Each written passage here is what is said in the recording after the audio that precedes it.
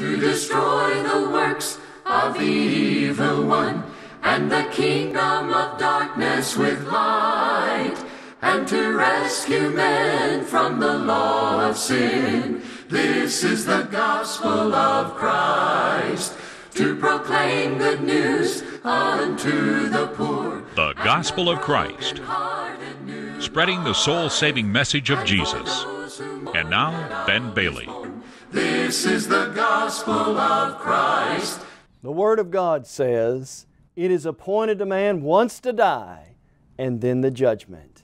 2 Corinthians 5 verse 10 says, "We must all appear before the judgment seat of Christ, that each one may give an account for the things done in the body, whether good or evil." One day, all of us will leave this life. And friend, one day, we will all stand before the almighty throne of God. In view of that, I need, and you need, salvation from God. Welcome to our study of the subject of salvation. Today we're going to be thinking about the fact that that every individual needs salvation, and what it is we're saved to and what it is we're saved from in eternity. The fact that heaven is going to be wonderful, and the fact that we're going to be saved to heaven, and the fact that hell is going to be horrible, and that we're saved from a sinner's hell. And so we welcome you today to our study of this wonderful subject relating to salvation. As always, we want to encourage you to visit the Gospel of Christ website. TheGospelOfChrist.com is the way that you can find that on the internet. From our website, you can find all of our lessons available to one free of charge. You can listen to our CDs or watch our videos. If you'd like to have a hard copy of that for yourself on DVD, we'd be glad to send that to you free of charge. Just fill out our media request form on the internet, and we can make that available to you as well. And friend, we want to encourage you to visit the church of the Lord Jesus Christ in your area. The Church of Christ and the members of the Churches of Christ would love for you to stop by and visit their assembly. If you've got a Bible question, you'd like to sit down and have a personal Bible study, they'd be more than happy to do that with you. Let's then begin to think about our soul in view of eternity. Let's think about the fact that I need salvation from a sinner's hell and to the beautiful place we call heaven. I want you to think with me in this first part of our lesson about how that nobody would ever in the right mind want to be lost in hell. You know, when we think about hell, what's it going to be like? What is hell? What does the Bible teach about that subject of hell? You know, we don't hear much today on the subject of hell. And probably in most places, it's been a long, long time since we heard a sermon on what hell is going to be like. But friend, there's a value to that.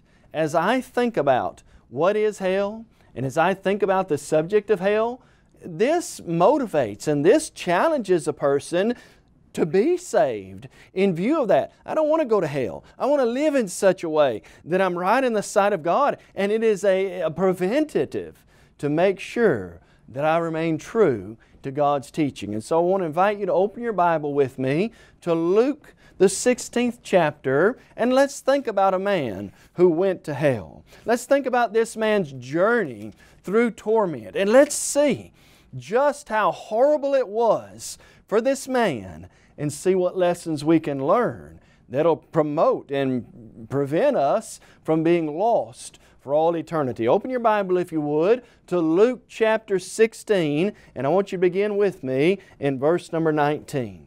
The Bible says, "There was a certain rich man who was clothed in purple and fine linen, and fared sumptuously every day. But there was a certain beggar named Lazarus, full of sores, who was laid at his gate, desiring to be fed with the crumbs which fell from the rich man's table. Moreover, the dogs came and licked his sores. So it was, the beggar died, and was carried by the angels to Abraham's bosom. The rich man also died and was buried." Now notice this.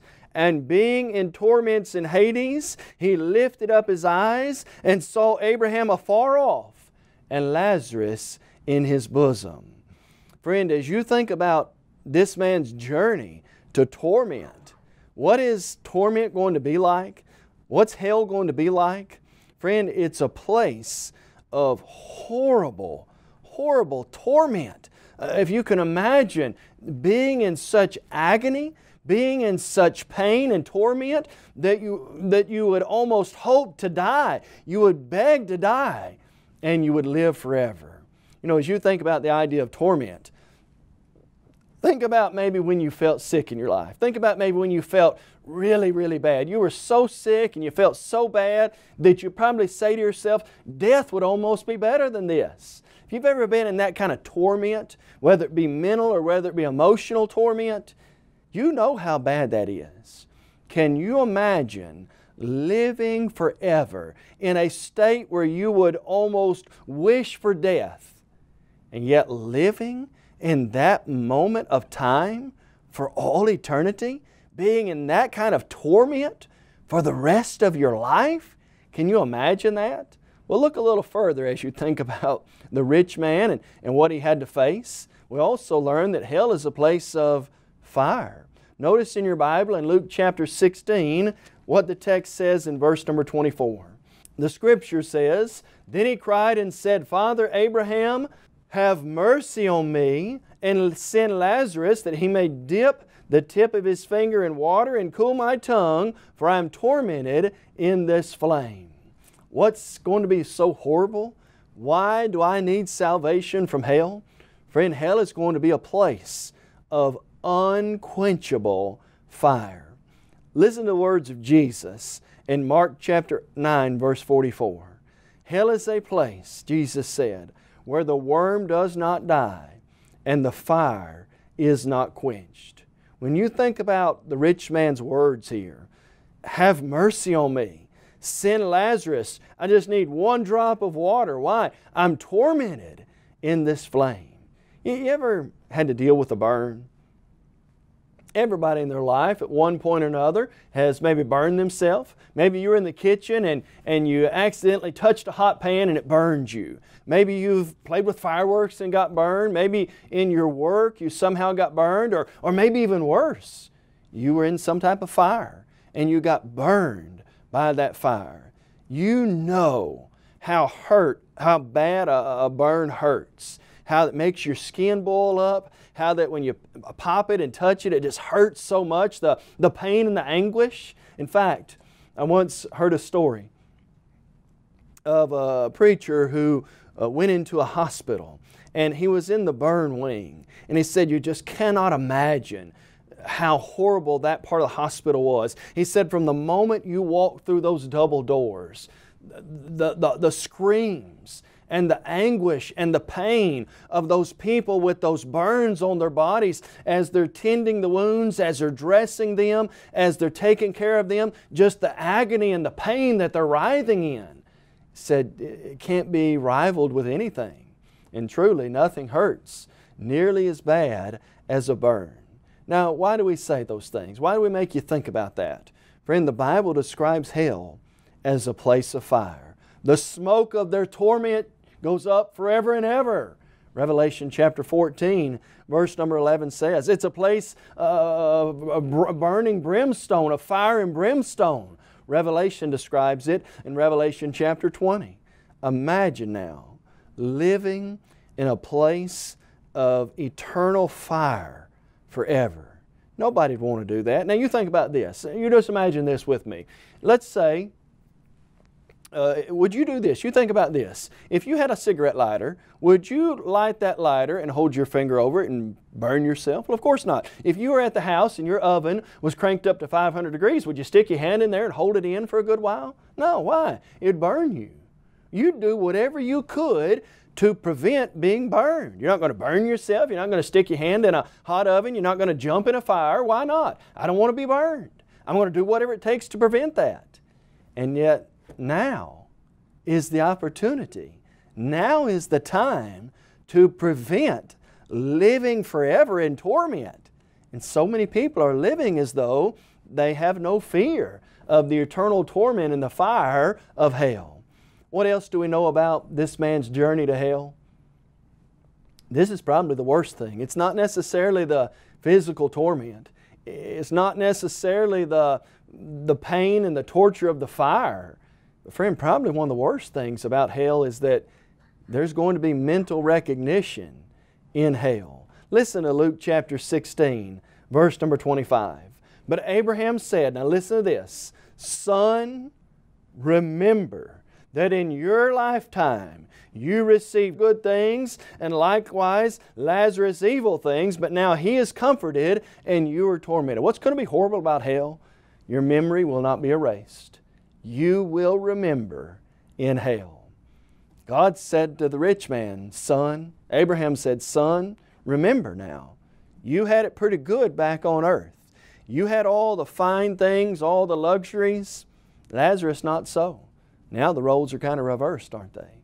This man squandered his opportunity. He didn't use what he had to glorify God. He didn't help Lazarus. He wasn't a very good man, and he's going to remember that for all eternity. Friend, what's going to be horrible about hell? The fact that I will remember. Think about this for a moment. Can you imagine sitting in the halls of hell, thinking about what you should have done, thinking about the opportunities that you overlooked, thinking about the time that you almost changed your life and obeyed the gospel? You think about, I almost became a Christian. I almost gave up this pet sin, whatever it may be. I almost is going to be one of those haunting words in hell.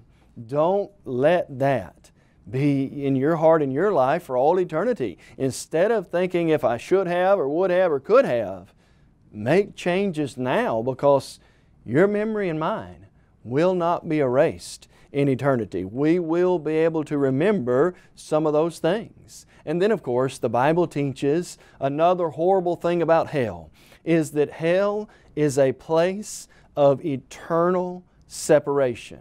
Listen to Luke chapter 16, verse number 26. This man's journey then goes further when the Bible tells us, and besides all this, between us and you, there is a great gulf fixed, so that those who want to pass from here to you cannot, nor can those from there pass to us. What do we know about hell? It's a place of eternal separation. There's no crossing over. The rich man says, just send Abraham to get one drop of water to cool my tongue. I'm tormented in this flame. Son, remember, you had it good on life. He's got it good now. He says, well, let me go back and no crossing over. There's a great gulf. And the word gulf means a wide, deep chasm that nobody could get across. You just can't get across it. No going back and forth. The idea is that of separation. There's no going back and forth. If one is lost, it's eternal. The separation will be eternal. Friend, hell is going to be horrible, because if I don't live right and obey the gospel and become a Christian now, it's too late on the other side. You're not going to buy anybody out of there. That's not taught in the Bible. You can't do enough good works to get somebody out of that. That's not taught in the Scripture. Now is the opportunity. This is my one chance to get right with God, or I'm going to be separated for all eternity. Think about that. I'm going to be separated from God. I'm going to be separated from Jesus Christ. I'm going to be separated from all good, righteous, and holy people. And I am going to not only be separated from God and all that's good, I'm going to be without the possibility of getting away, I'm going to be with the devil and his angels and evil, ungodly, immoral people without the possibility of ever being separated from them either. Think about how horrible that would be on the other side. You know, when you think about this separation, you also have to think about how good it's going to be to go to heaven. I need salvation not only because I don't want to go to hell and be lost for eternity, but I need salvation because I want to be saved and I want to go to heaven. I want you to think about the beauty and the splendor of that place called heaven. You know, Christians often sing the song, "How beautiful heaven must be." How true that is. We sing songs like the Paradise Valley, and we think about how wonderful it's going to be. Friend, heaven really is a beautiful place of rest. I want you to look in the Bible in Hebrews chapter 4. And I want you to notice, now let's think about some passages that relate to heaven. I want you to think about with me Hebrews chapter 4 and verse number 9. Listen to what the Word of God says about the beautiful rest of heaven. Scripture says, "There remains therefore a rest for the people of God." Think about how beautiful heaven's going to be. Think about how wonderful that place called heaven is, and don't you want to go there? It's a place of rest. You know, when you think about rest, imagine it this way. Let's say that you've gone out and you've worked harder than you've ever worked before. You've been involved in some type of strenuous manual labor from sun up to sundown, whatever that may be. You're tired, your body aches. The one thing you want is rest for the old weary body. Well, when you think about that, think about it in a spiritual sense. The soul and the spirit, which has fought with sin, which has struggled every day with the world, which has done battle against Satan, which is worn out and tired from all that, it's a place of rest for the spirit and the soul. There'll be no more sorrow, death, pain, crying, all the sin, all those former things will have passed away. Don't you want to go to that beautiful place of rest where God Himself is? But you know, as you think about heaven, I need salvation and I want to go to heaven because evil is going to be absent in heaven. I want you to notice next, Revelation chapter 21, verse number 4. Listen to these beautiful words.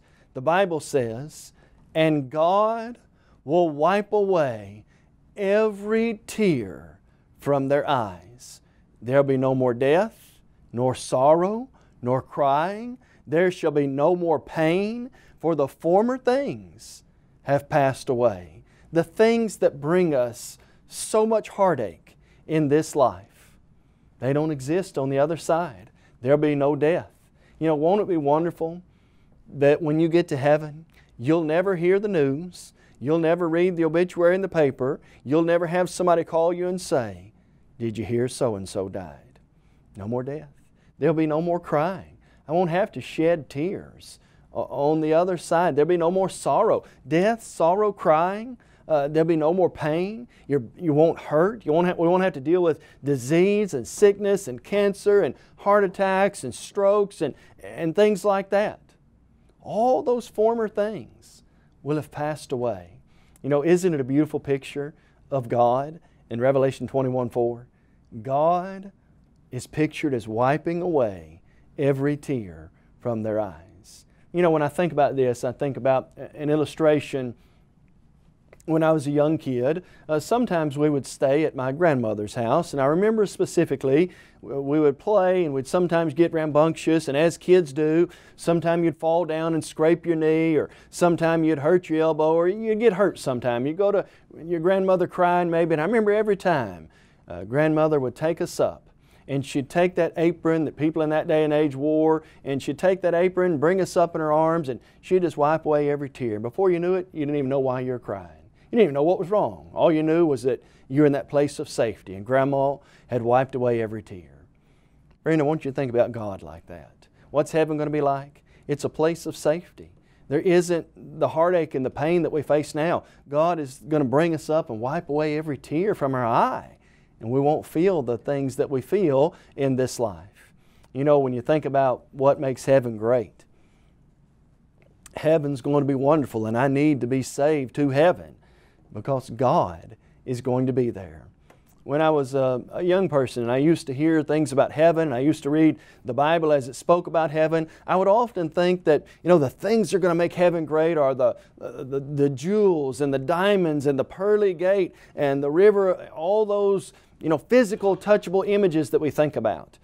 I don't really think now that's the main thing that's going to make heaven great. What is the number one thing that makes heaven great?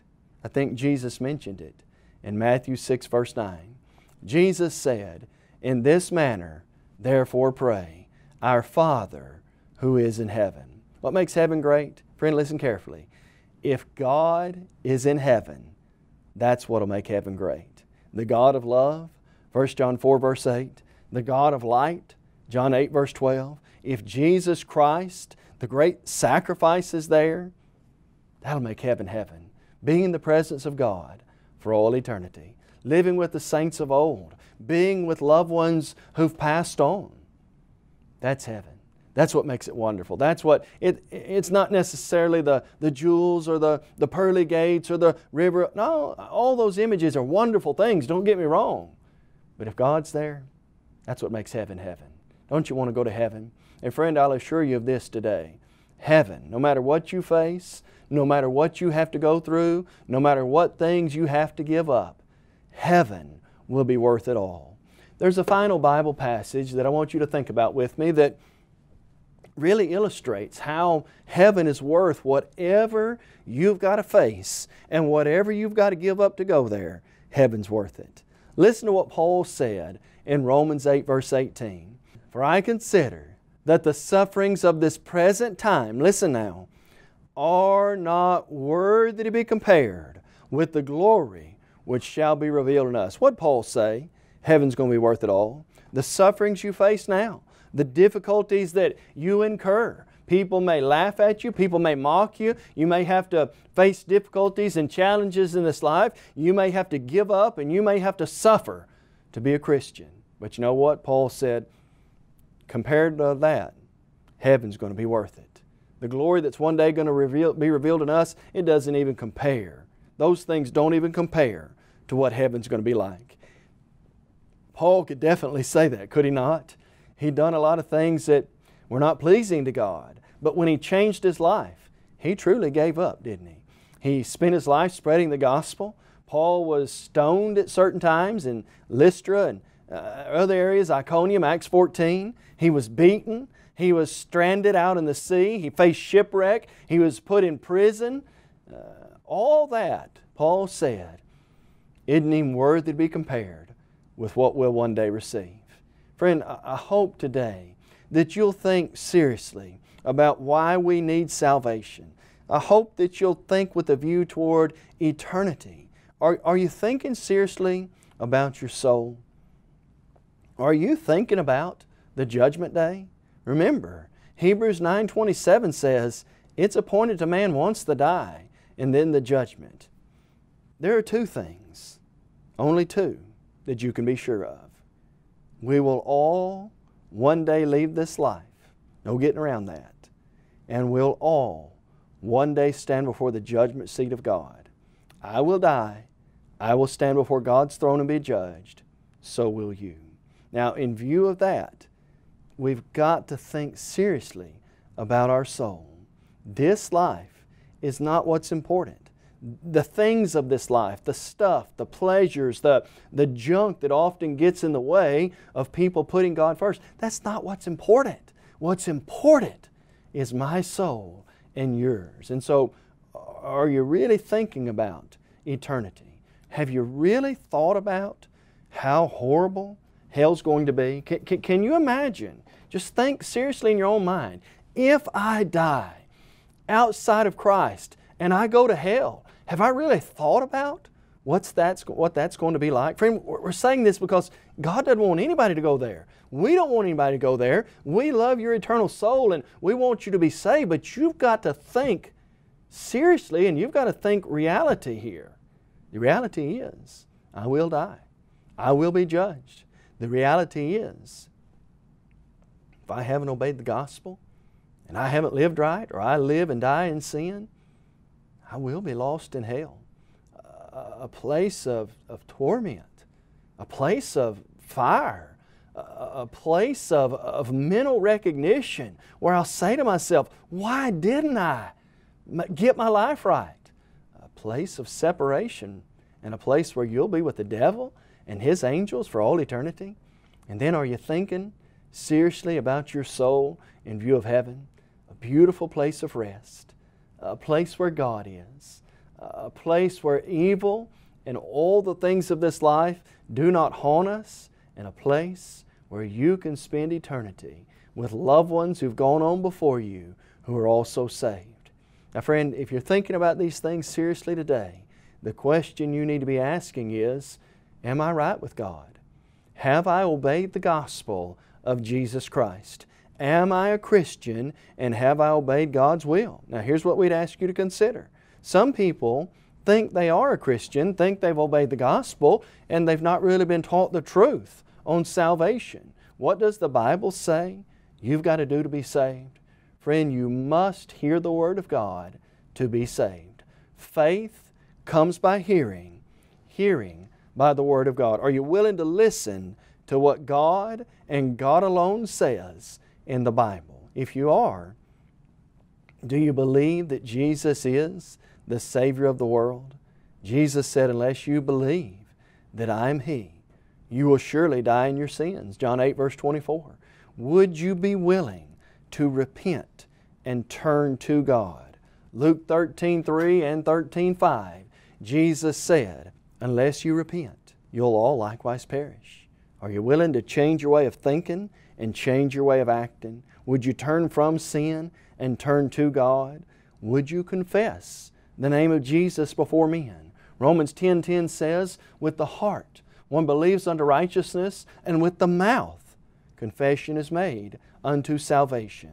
And friend, would you, to have every sin washed away, to become a Christian, be baptized in water for the forgiveness of your sins? Here's what the Bible teaches. Jesus said in Mark 16 verse 16, he that believes and is baptized will be saved. Peter said in Acts 2 verse 38, repent and be baptized for the remission of your sins. Saul was told, arise and be baptized and wash away your sins. Acts 22:16. Baptism is that which puts us into Christ. Galatians 3 verse 27. And Peter so clearly said, baptism does now also save us. More than anything, we want you to be saved. We want people to go to heaven and to miss out on hell. And so we urge you today, we're begging you, if you've never obeyed the gospel, if you are not a Christian or you've got sin in your life, please make that right. More than anything, we want to see you one day in heaven with all the saved. You may have just joined our program and are wondering, what is the Gospel of Christ? The Gospel of Christ is an evangelistic work of the Churches of Christ that reaches the whole world with the Gospel through TV, radio, and Internet. Our motto is to take the whole Gospel to the whole world. We believe in having a book, chapter, and verse for everything we say and do. And unlike many religious groups today, we're concerned about lost souls, not your wife. This is the gospel of Christ. We encourage you to visit thegospelofchrist.com for a host of Bible study materials as well as audio and video copies of our lessons.